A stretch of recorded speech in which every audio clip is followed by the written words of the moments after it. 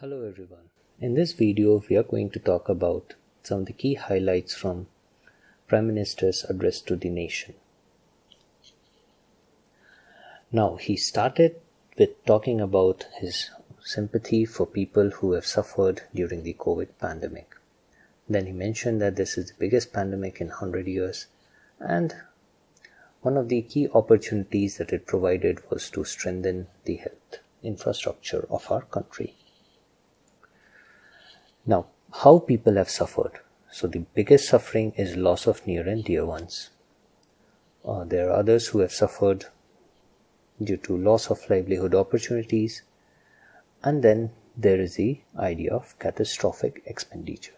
Catastrophic expenditure can also be explained as the expenditure that pushes a person from above poverty line to below poverty line.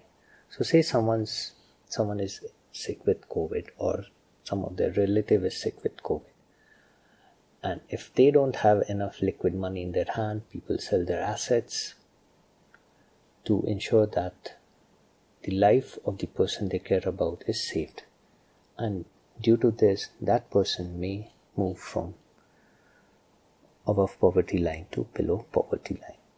So an expenditure that pushes people towards poverty is called catastrophic expenditure. Now, talking about the biggest pandemic in 100 years.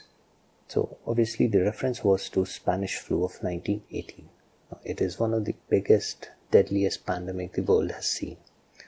Almost 50 crore people were infected, or 1/3 of world's population was infected.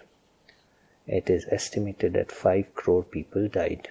Now, this number cannot be determined with accuracy due to our poor data collection 100 years ago, but this is the estimate that was there.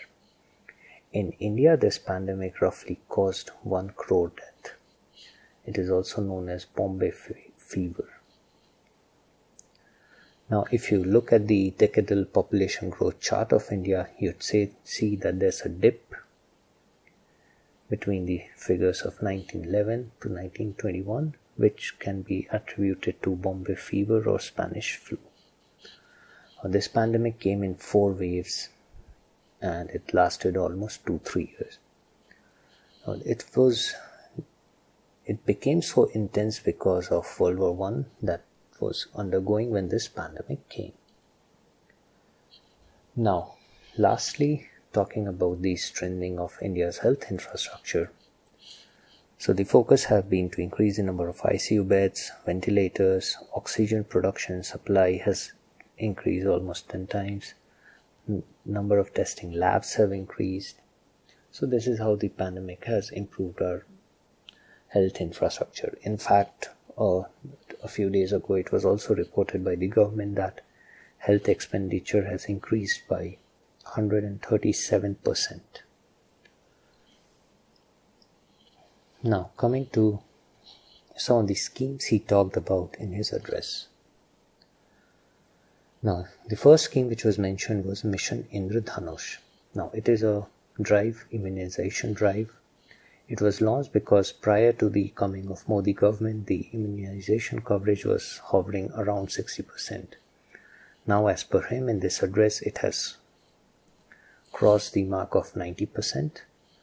Do read about it, although it's a very old scheme, almost 7 years old, but various versions have come like Mission Indradhanush 1.0, then 2.0, and recently this year 3.0 was launched, with focus on those mother and children who missed vaccination due to the COVID pandemic.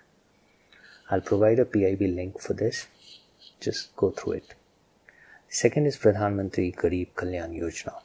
So the PM said that it was for 8 months last year, 80 crore people were given free ration under Pradhan Mantri Garib Kalyan Yojana. Now, during the second wave, this scheme was also applicable in the month of May and June, and it is decided that it will continue till Deepavali this year, that is almost till November. So this is a big relief. Apart from giving free ration, this scheme includes a lot of things such as insurance to frontline healthcare workers, LPG subsidies, and other things. So I'll again provide a PIB link for various features of Pradhan Mantri Garib Kalyan Yojana. You can go through it. The third thing is the COVID portal, with its motto being winning over COVID-19. Now this portal, as per him, has been appreciated across the world, and many nations want to adopt a similar model. It is developed by MITI, Ministry of Electronics and Information Technology. Now lastly, he touched upon the vaccines. So we already have 2 made in India vaccine for COVID. 3 more vaccines are under trial. 2 vaccines are under trial for children, as many experts have suggested that in the third wave, children will be the most vulnerable. So keeping that in mind, 2 vaccines are already under trial for children. Even a nasal spray is being developed. This will increase our vaccination drive even further. Now, PM also talked about some changes in the procurement policy. So it was earlier, it was only the center which was providing vaccines to the state, but this was changed. States were allowed to procure 25% of the vaccines by themselves. But due to various concerns the state governments raised regarding this, center has reverted back, and now all the vaccine will be procured by center and will be provided to state free of cost. So this will start from 21st June, which is also the Yoga Day. It was mentioned by the Prime Minister, so remember it. Second thing is free vaccine will be given to everyone who is over the age of 18. So again, this will be done by the central government. So vaccine procurement and its cost will be borne by the central government. Third is for private hospitals. 25% of the vaccines will be given to them, and those who want to take vaccines at these private centers, they are allowed to do so. A service charge has been capped, like rupees 150, that is the excess amount that these private hospitals can take apart from the cost of vaccine. And this will be regulated by the state. Now, apart from this, PM also talked about that the state will be told in advance how much dosage of vaccine they are going to get, so that they can plan the inoculation accordingly. He also tried to counter those fears that are being spread by certain sections that these vaccines are unsafe, or these vaccines, rumors that are causing doubt on the efficacy of these vaccines. So he urged the youth of the nation to ensure that everyone is aware about the efficacy of these vaccines and how these vaccines do help to protect people against COVID. And lastly, he mentioned that wearing masks and social distancing is still the way to beat COVID, so people should still follow the COVID appropriate behavior. So this was it from PM's speech yesterday.